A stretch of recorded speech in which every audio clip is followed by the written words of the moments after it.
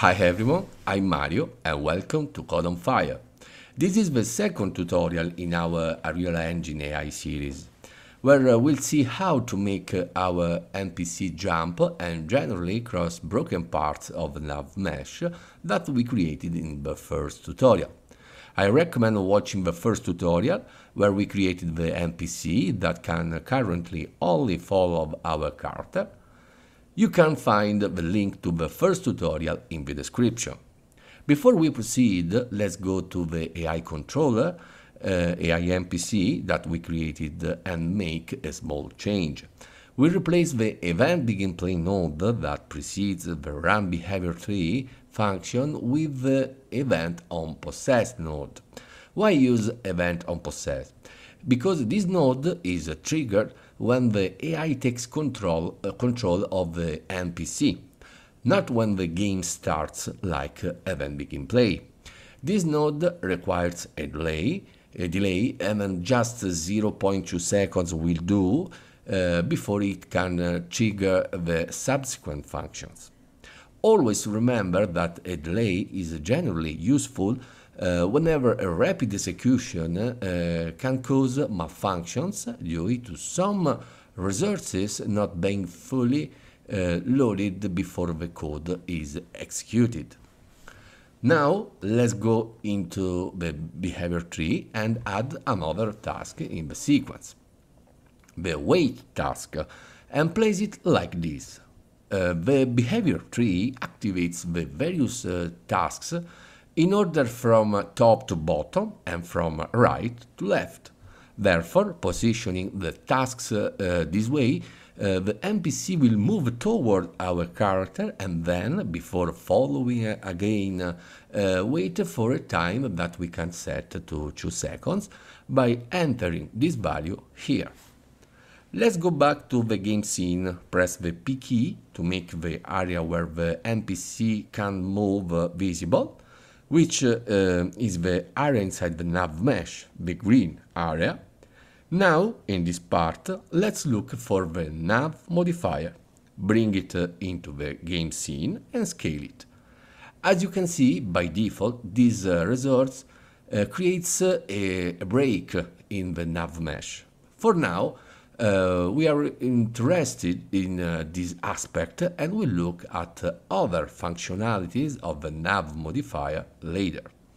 When we hit play, we can easily see that the NPC can't cross the broken part of the nav mesh. Now let's see which resource we can use to connect the two broken parts of the nav mesh. Go to Content, right-click, Blueprint, and search for a nav link, then select it. Rename the resource NL_NPC and bring it into the game, into the scene.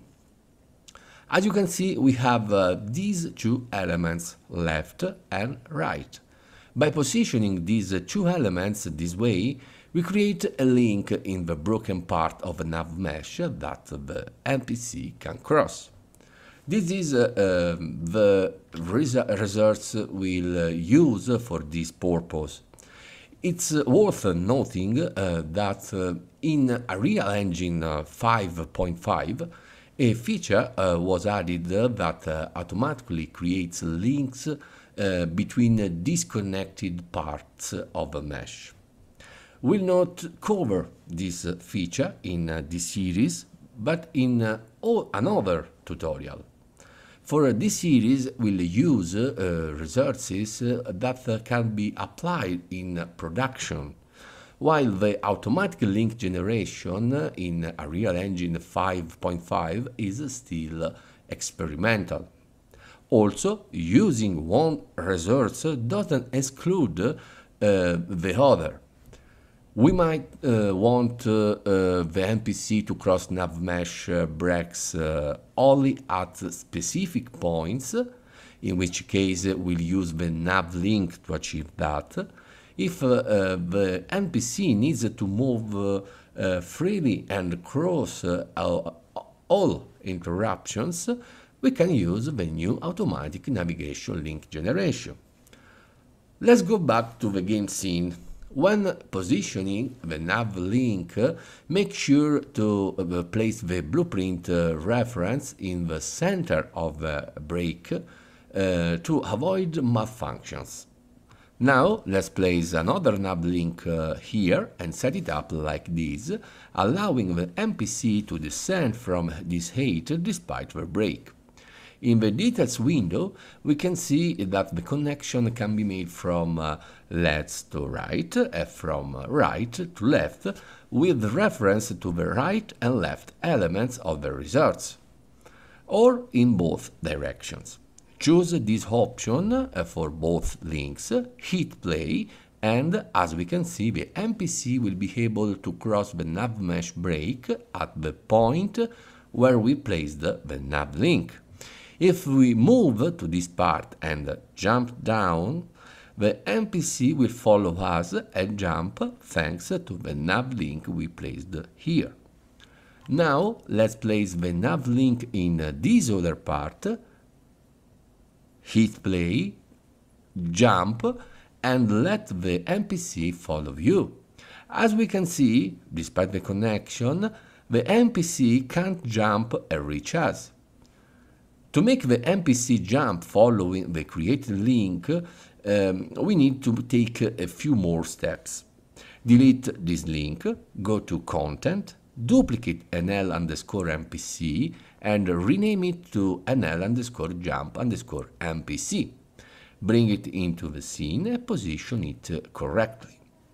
In the Details window, click on Copy endpoints from Simple Link to Smart Link and check Smart Link is relevant. As we can see, the light green arrow aligns with the dark green arrow. Set link direction to both ways. Now open the blueprint with a double click and go to the event graph to insert the code that will allow the NPC to jump. Search for event receive smart link reached and connect it to a cast2 character node. Linking the agent to the object of the cast2, hover over as character and click promote to variable. Connect the set of the variable to suggest projectile velocity custom arc and pull a link from this pin to search for get actor location, which will then connect to the start position, while the end position connects to the pin destination of the event node. Pull another link and search for launch character. Uncheck context sensitive. In the target, connect the previously created as character variable. From out launch velocity, pull a link to a multiply node, change this value to float, and enter a value of 2. Finally, connect the multiply to launch velocity of launch character, checking override X, Y, and Z, compile and save. This way, the NPC will be able to jump. Go back to the scene, hit play, and this time the NPC will jump to reach us. That's it. Don't miss the next tutorials in this series and visit the channel to see many useful resources. Thank you for watching. Subscribe to the channel.